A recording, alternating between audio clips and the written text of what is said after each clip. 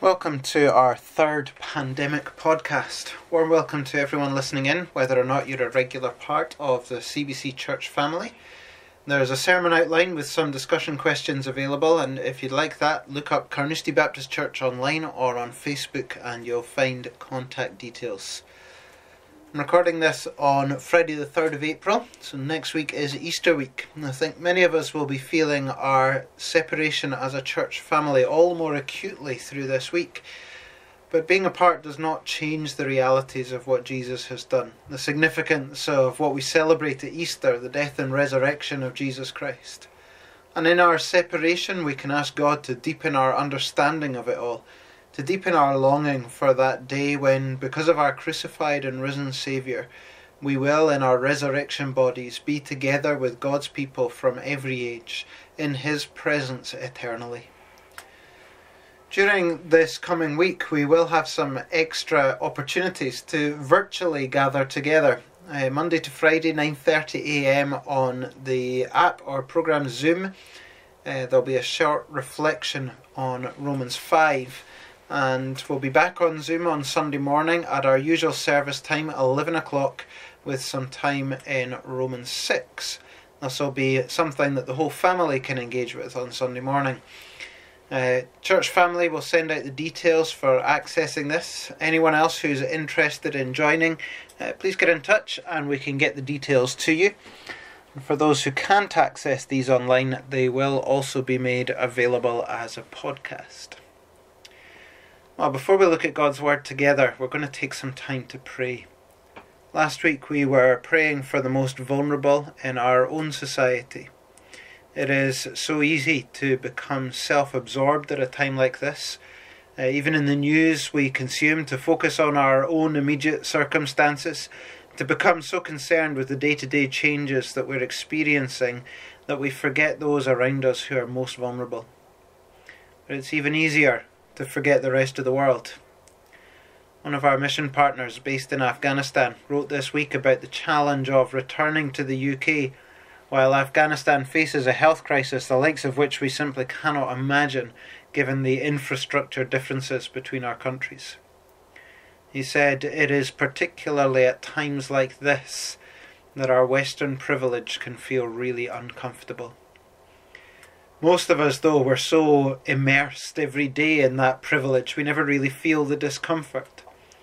We face a hugely challenging situation in this country. We can't deny that. But we have little idea what people around the world are facing, such as the 100 million internal migrant labourers in India who've lost their work and many trying to return on foot to native villages and families. So let's pray for such people around the world, with a particular focus on those countries our mission partners work in, and also on the persecuted church. Let's take some time now to pray. Almighty God, you are the one who made the world and everything in it. You are Lord of heaven and earth, and you yourself give to all humanity life and breath and everything. Father, your desire is that we should seek you, and you promised that we would find you when we seek with all our heart. And though our sin came between us, a gulf that we could never cross, we thank you that you sent Jesus to cross that gulf for us, to pay the penalty we deserve, taking our sin upon himself and giving us his righteousness. Lord, we confess that in our selfishness we so often focus only on ourselves or those closest to us. We forget that you are the God of all the earth, the one who gives life to all humanity, the one who is calling to himself a people from every tribe, language and nation. And so now we come to pray for our world at a time when almost every nation has been impacted in some way by the current pandemic. We think particularly of the poorest people in the poorest countries who do not have the health infrastructure we do, nor the means of communication to keep informed or to maintain contact with loved ones. We're aware that in our own society, the impact of this virus is far more than medical, and how much more so for the poor around the world. Lord, we pray for those countries where our mission partners are working. We think of Comfort International's partners in Rwanda, Burundi, Congo and South Sudan, where infection rates are still low, but many people are struggling to access food as lockdown leaves them in economic crisis. We thank you that Comfort have been able to send out emergency funds and food, and we pray this would get to those in most need without hindrance. We pray for Romania, and particularly for the railway children families who have little or no safety net in terms of money and food, and no means of contact during lockdown. We pray that you would provide for them and that Vision Romania's partners would be able to make contact and give help where needed. We pray that the gospel that has been proclaimed and displayed to these families would bring hope and comfort. We pray also for our BMS World Mission partners. Protect our partner in Tunisia, and as they are able to do some work from home, we pray that the Women's Project would not suffer from the lockdown. We thank you that both families based in Afghanistan managed to be reunited in the UK. And we ask that you would give them peace as they feel the distance from their local workers, neighbours, and those that they've been working with. We pray for that country, one of the poorest in the world, with very limited infrastructure. And we ask that you would give the resources they need and protect the health system from being completely overwhelmed. We ask also for the few secret Christians in Afghanistan, that at this time you would enable them somehow to convey the hope they have in Christ Jesus. We pray the same for persecuted Christians around the world. Lord, we ask that in this crisis they would not be used as scapegoats by those who hate them, but that in the midst of trouble you would strengthen them and build your church even in the most dangerous countries. May this time of Easter be a time of great encouragement and growth for them. And may we too continue to grow in faith, knowledge and love at this time, and continue to keep those in most need in our prayers, offering practical help where we can. And as we come to your word now, Lord, we ask that you would speak to us. Let us be those who listen and with the help of your Spirit do as your word says. Amen. Well, let's turn now to God's Word, and we're reading from Luke 6. And this reading covers the calling of the 12 apostles and the first part of what's known as the Sermon on the Plain. It's probably not just a shorter version of the Sermon on the Mount in Matthew, but a separate sermon covering some of the same material. These sections may on first reading seem quite disparate, but as we've been seeing throughout Luke, they fit the wider narrative. The calling of the apostles sets the scene for Jesus' teaching on what it is to be a disciple, to follow him. So please read with me, Luke chapter 6. I'm reading from the ESV and reading from verse 12. Luke 6, verse 12. In these days, Jesus went out to the mountain to pray, and all night he continued in prayer to God. And when day came, he called his disciples and chose from them 12, whom he named apostles: Simon, whom he named Peter, Andrew his brother, and James and John, and Philip and Bartholomew, and Matthew, and Thomas, and James the son of Alphaeus, and Simon, who was called the Zealot, and Judas the son of James, and Judas Iscariot, who became a traitor. And he came down with them, and stood on a level place with a great crowd of his disciples and a great multitude of people from all Judea and Jerusalem and the sea coast of Tyre and Sidon, who came to hear him and to be healed of their diseases. And those who were troubled with unclean spirits were cured. And all the crowd sought to touch him, for power came out from him and healed them all.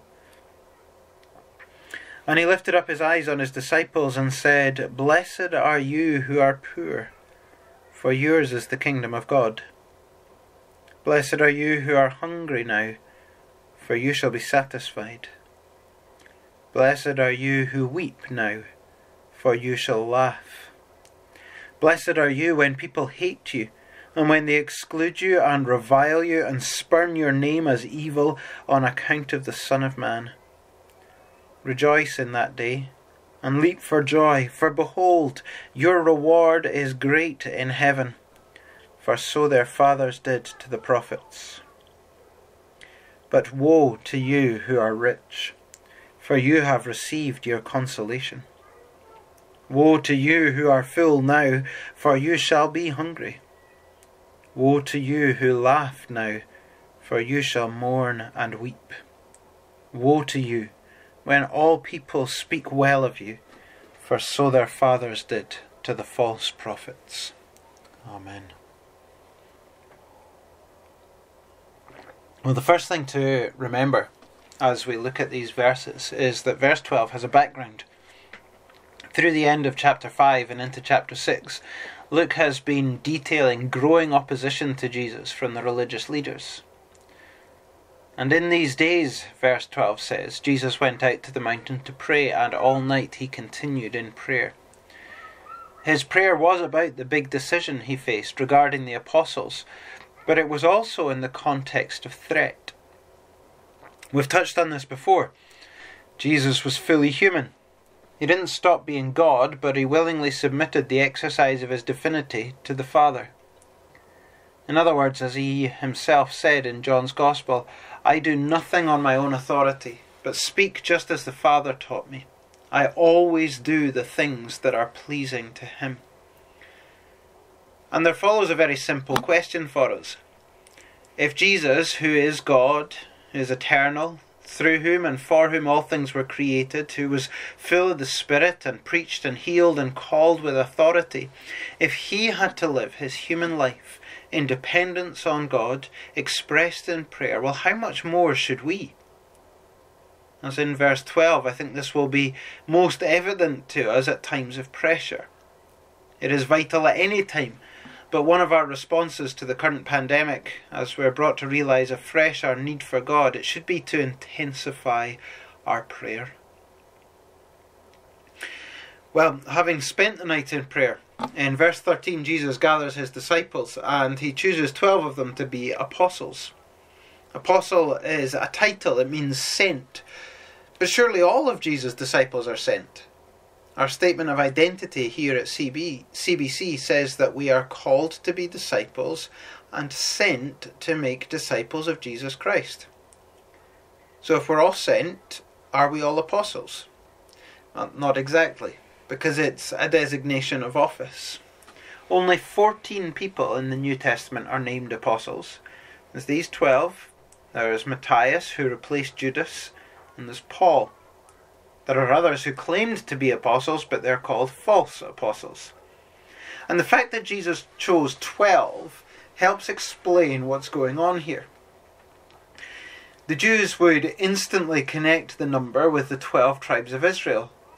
So Jesus is pointing to the fact that the true Israel, the fulfillment of all God's promises in the Old Testament, it was to be made up of his disciples, his followers, those who walk closely with and serve him. So the apostles are almost a picture. They are in themselves a parable. Some of them are, of course, very important in the life of the early church. James was the first martyr after Stephen. John wrote a gospel. He wrote 3 letters. He wrote Revelation. Peter was the early leader and the first to take the gospel to the Gentiles. But we know next to nothing about the others. And there's also nothing remarkable about them as people. None of them were particularly rich or well educated or well connected. They were commoners, they were country boys, including a few fishermen. All of them except Judas were from Galilee, which was a despised backwater. Among their number were a former zealot, a freedom fighter, terrorist, against the Romans, and a former tax collector, a collaborator with the Romans. They were hardly your ideal candidates to have working together on a team. And of course, Judas is included in the list. He who became a traitor. See, there's been no attempt to airbrush history, to make the 12 seem like a perfect group, to be those who are best qualified to be the core of this new Israel. Far from it. There's nothing that sets these men apart from all the other disciples. Not their abilities, nor their willingness. They're not of a higher status than the others. It is a particular role that is given by the choice of God and revealed to Jesus as he prayed. After he calls them, Jesus leads them down the mountain. And we can picture the people gathering round him, the 12 closest to him. That's their first appearance as this chosen inner circle. Then the rest of his disciples, and then the great multitude who had come from all over as Jesus' fame spread. Judea, Jerusalem, even Tyre and Sidon, which were Gentile areas. And I wonder how much the crowd recognised the significance of that inner circle. As I said, the number 12 would instantly recall the 12 tribes. They are this visual indication of what Jesus has been doing since the beginning of his ministry, showing that the whole of the Old Testament is fulfilled in him. He is the hope of Israel. He's the one who shows what it truly means to be a part of the people of God. The one who can bring God's people into the promised land, into the fullness of all God's promises of blessing. The religious leaders were already displaying their lack of love for God and their neighbour. And as Jesus would make clear in later parables, the kingdom of God was being taken from them and given to a new people represented by these apostles. This is truly remarkable, and it should be a great encouragement to us. In a very visual way, he demonstrates what it is to belong to the kingdom of God. If that belonging was on the basis of human standards, there'd not be a lot of hope for us. Only those who were exceptional in intelligence or fame, social standing, social connections, wealth or goodness, only they would have any hope. But these count for nothing in the kingdom of God. And the first part of Jesus' sermon will show that powerfully. It doesn't mean that those who have these things are automatically excluded from the kingdom, but they cannot rely on them. It's a wonderful quote from Oswald Chambers, which is in the newsletter. He said, God can achieve his purpose either through the absence of human resources or the abandonment of reliance on them. All through history, God has chosen and used nobodies because their unusual dependence on him made possible the unique display of his power and grace. He chose and used somebodies only when they renounced dependence on their natural abilities and resources. The 12 were, in those words, nobodies. Anything they had, they left behind for Jesus. Paul, the apostle to the Gentiles, writes about his own experience in Philippians 3. Unlike these men, he had a lot to boast, both ethnically and religiously. But he says, whatever gain I had, I counted as loss for the sake of Christ. He didn't suddenly lose his intellectual abilities. His letters show that remarkable intellect at work. He carried on in his trade, his skill, tent making, when he needed to. But he no longer relied on these things, nor on his ethnic background, nor on his religious observance. He used them in the service of God. Whoever we are, whatever resources we have, however much or little, we can be a part of the kingdom of God. We can enjoy the privilege of being counted as his, and the responsibility of declaring the gospel to the world. 1 Corinthians 1 and 1 Peter 2 speak so powerfully of this. It is entirely God's choice, his call, his power that qualifies us, nothing in ourselves. As another writer put it, our ordinariness makes room for his extraordinariness. And this principle, I think, is made very clear as Jesus begins to preach. And so often everything seems upside down in what he says. Verse 20 tells us that Jesus lifted up his eyes on his disciples and spoke. The crowd no doubt heard the sermon, but its message is primarily for those who are already disciples. It's for us. Jesus has turned things upside down in his choice of the nobodies to represent God's work in creating a new people. He continues to do so in his teaching as he expresses what life as a disciple is like, particularly in a hostile world. This is God's extraordinary calling to us. Ordinary people made disciples. The first part of the sermon is similar to the Beatitudes in Matthew 5, but there's some important differences. It's much more direct, so rather than Jesus saying, "Blessed are they," he says, "Blessed are you." There are no positives in these 4 blessings, such as "Blessed are the pure in heart." There's only what most people would consider negatives, such as poverty. These in Luke are much more stark. Rather than addressing the poor in spirit, Jesus simply says the poor. And unlike the Beatitudes, they also have counterparts. Woe to you who are rich, and so on. That word woe is perhaps more familiar from the woes pronounced on the Pharisees and scribes in Matthew 23 and Luke 11. They're like curses, the counterpart from Deuteronomy to the blessings that were promised to those who heard and obeyed God's word. We read them as outbursts of anger, as expressions of judgment, and to an extent that's what they are. The word expresses deep misery with no consolation or hope. It expresses the eternal fate of those who reject Jesus. But it's not something that's proclaimed with joy. There's no delight here in the downfall of the wicked, because it also implies sorrow on the part of the one pronouncing this woe.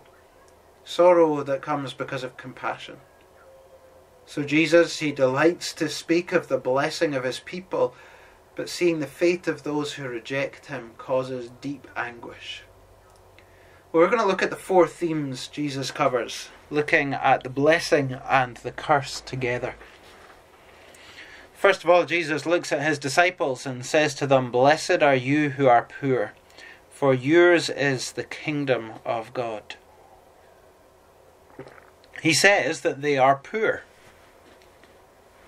It's a simple statement of fact, and anyone who knows what they've left behind to follow Jesus will see their poverty. In Luke 9 verse 58, speaking to some prospective disciples, Jesus said, "Foxes have holes, and the birds of the air have nests, but the Son of Man has nowhere to lay his head." Those who were to follow Jesus, they gave up much. In very practical, physical, material terms, they gave up much. But Jesus promises that those who have given up much to follow Jesus will receive much. They will inherit the kingdom. In chapter 18, Jesus said, "Truly I say to you, there is no one who has left house or wife or brothers or parents or children for the sake of the kingdom of God, who will not receive many times more in this time and in the age to come eternal life." By contrast, Jesus says, "Woe to you who are rich, for you have received your consolation." In judgment, God gives us what we want.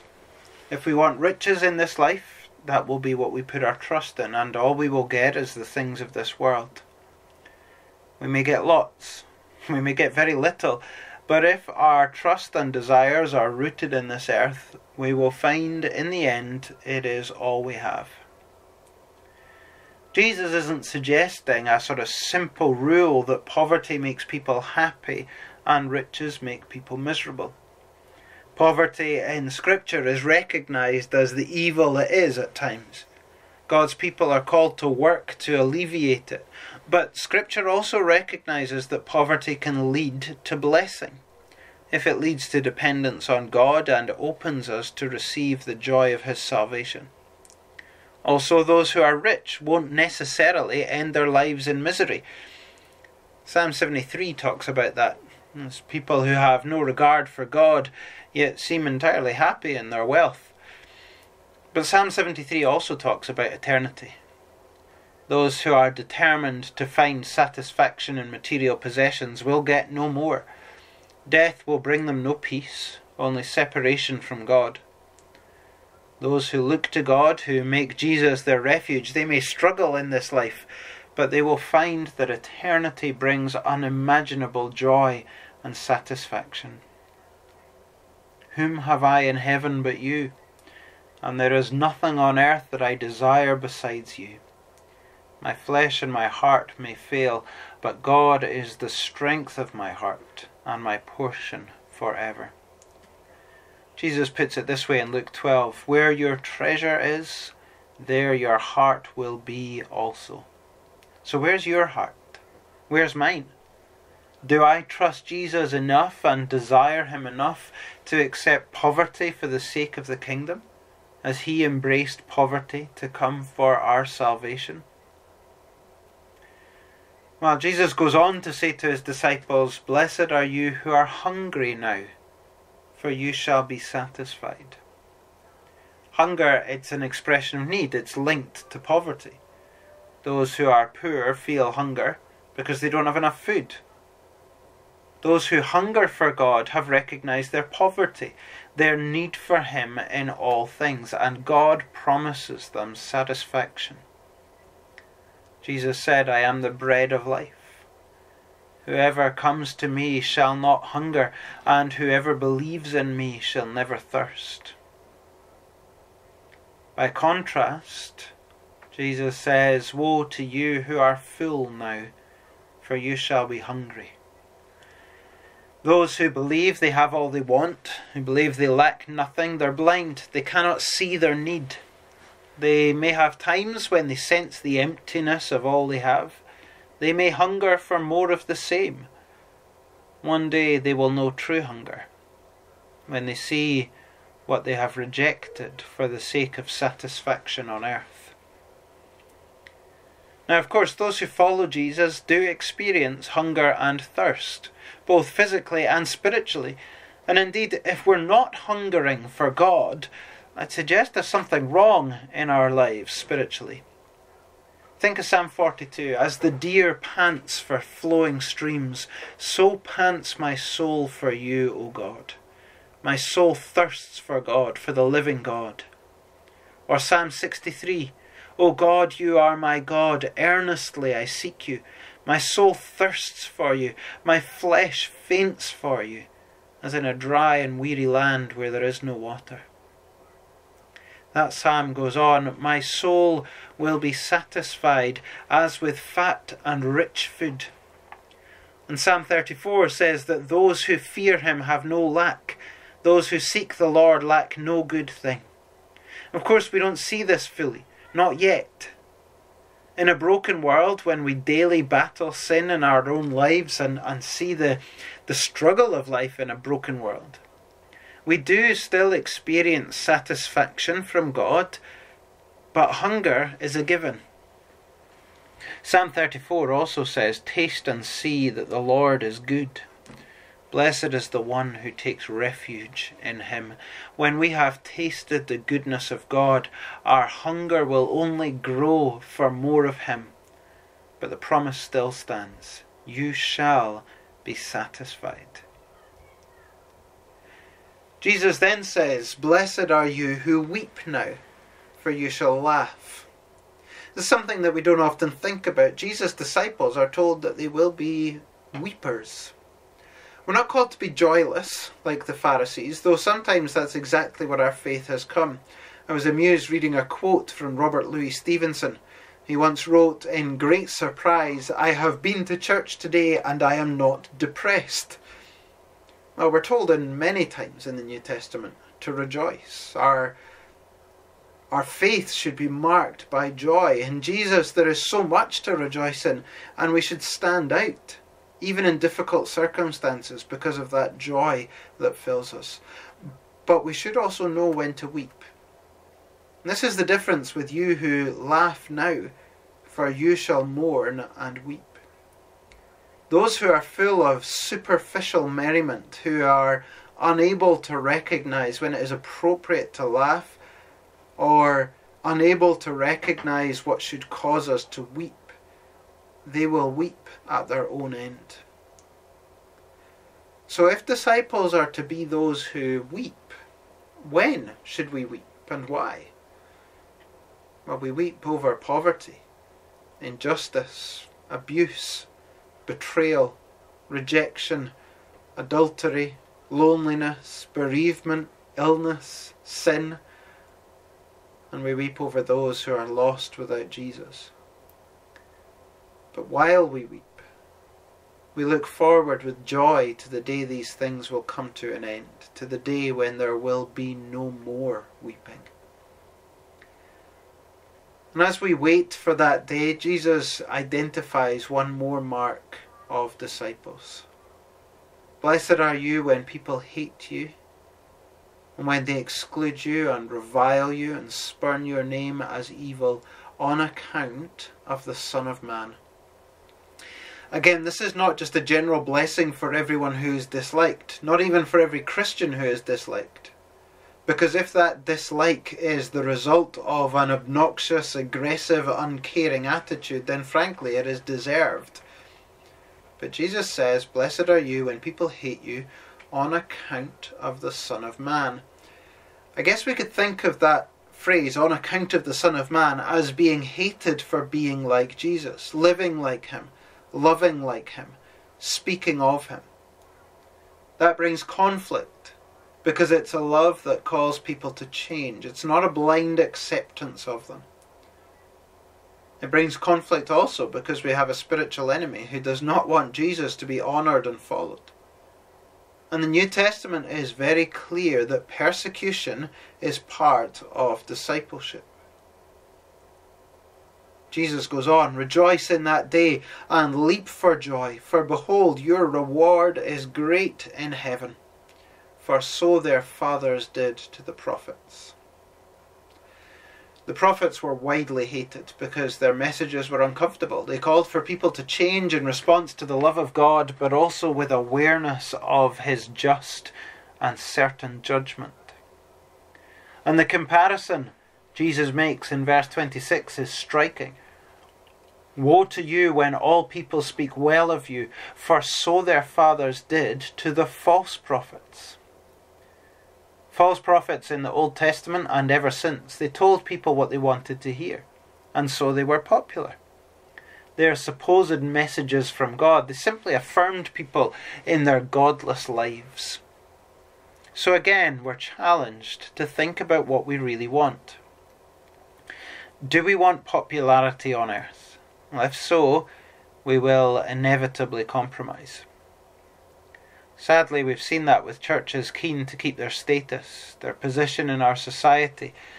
They will not hold to the unpopular truths of God's word. But if we're motivated by the eternal reward that Jesus promises, we will receive true joy here and now, and will have the desire to seek God's grace to live the Christ-like life, displaying his goodness and declaring the gospel no matter the cost. Well, as we come to a finish, we see how this extraordinary call to ordinary people fits in with so much of what Luke has said already. Jesus is turning everything on its head. The world's shallow values are being rejected in favour of the eternal values of God's kingdom. And we see it beautifully in the Magnificat in Mary's song in chapter 1. She sings, he has shown strength with his arm. He has scattered the proud in the thoughts of their hearts. He has brought down the mighty from their thrones and exalted those of humble estate. He has filled the hungry with good things, and the rich he has sent away empty. We only see this in part now, but one day we will see fully how God's kingdom brings full satisfaction and joy for his people. And we long for that day of his return. We cry out, come Lord Jesus. But until then, we ordinary disciples who are so often aware of our inadequacy, we need to seek God and to trust him for the grace to follow his extraordinary calling. Let's pray. Father God, we thank you that you have chosen the weak and foolish of this world to shame the wise and strong. Lord, we know how ordinary we are. We know how sinful we are. And yet we also know that in your grace you have set your love upon us. You have called us. You have given us your grace to live an extraordinary life. One that stands out from the world and as such points people to Christ. We know that many respond negatively, but our desire, Lord, is that others would see our lives and hear our words, be pointed to Christ and come to Him in faith. Lord, it is only you in your extraordinary grace and power who can achieve this. And we ask that you would. And now may the Lord make our love increase and overflow for each other and for everyone else. May He strengthen our hearts so that we will be blameless and holy in the presence of our God and Father when our Lord Jesus comes with all His holy ones. Amen. Come, Lord Jesus.